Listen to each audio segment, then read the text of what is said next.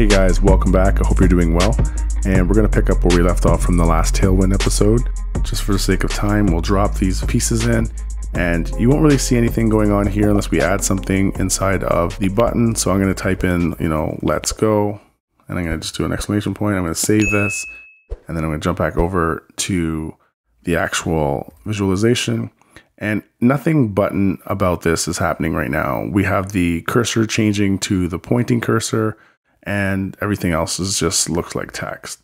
So where this becomes, looking like a button, we start to add the appropriate classes, and then we style this. Okay.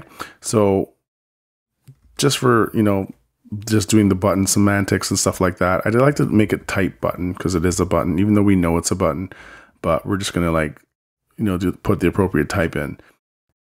And then we want this to be inline block for this button. Okay. We're going to set the PY, which is the padding. We're going to set it to 3.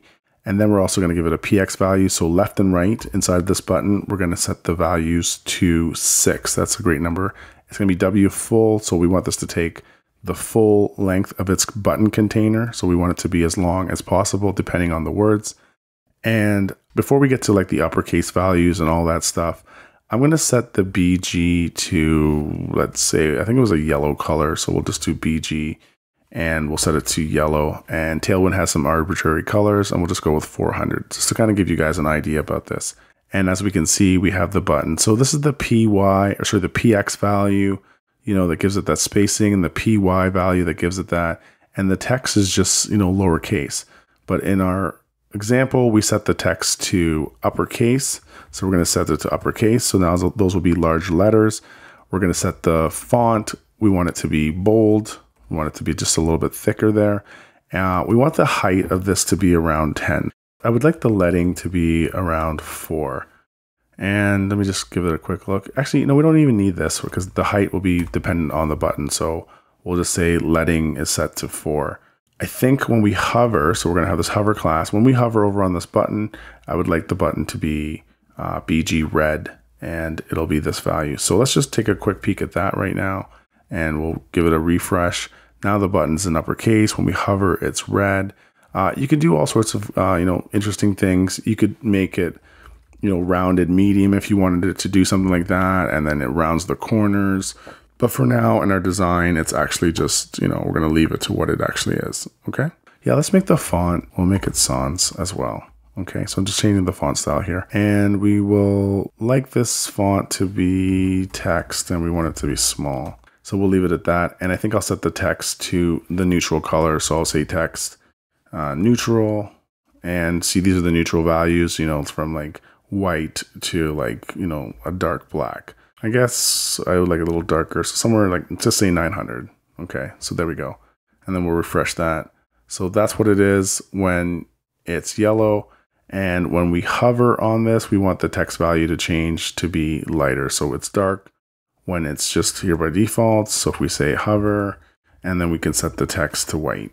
So when I hover over this now, this text value will be white, and this is the dark value. So looking good. Next up will be the anchor tag that kind of looks like a button. Now, if you wanted to make it look like a button, you could apply this whole class here. You could just throw it in here. Let's do that and see what we get. All right. So if we save this out, there it is. But at the end of the day, instead of using a grid, let's say we did remove this grid gap here, and we did flex, and then we double check over here.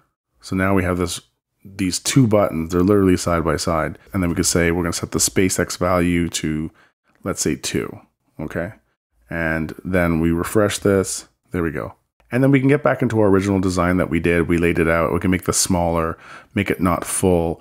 We can make this, let's say this button, instead of having it full, we make it like 50, and then we do the same thing for the other one. So I've taken the anchor tag and I've turned it into, a button. We can make this one 64 or something or whatever, or you make them the same values.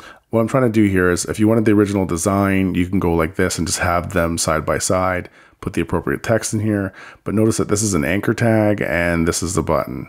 So we're not going to follow our original layout. I'm going to modify it a little bit because I like the other one a little bit better. So we're just going to jump back to what it was, stick with our design and make it work exactly how we designed it. I found that just aesthetically looking at this, I like the other modification better. It's totally up to you guys. So within the actual value here in the anchor, I typed in like learn more. And once again, I won't go over everything here. We kind of cover some of this stuff.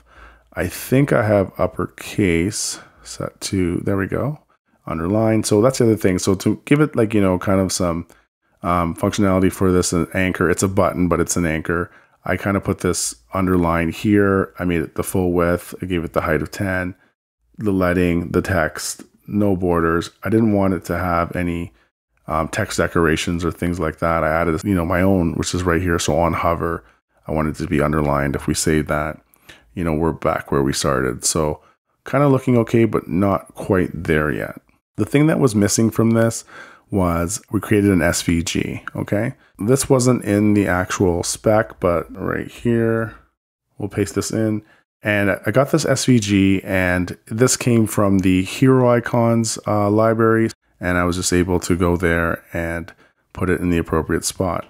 So notice how it's on the opposite side, like it's literally not where we intended it for it to be. What we can do there, we can go to the SVG icon and we'll place the learn more here, and that should just put it on the other side. Okay, so learn more here, and the spacing after the learn more is set up. So this is what we want. So at the end of the day, this is the full thing, and we have the responsive design. We've added this, we've kind of replicated our design.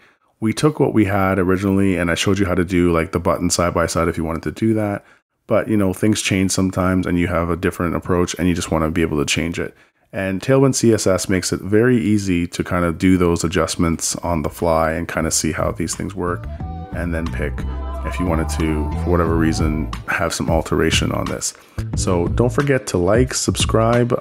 Let me know your thoughts below. Hit the notification bell. I will see you guys in the next one. Take care. Until next time.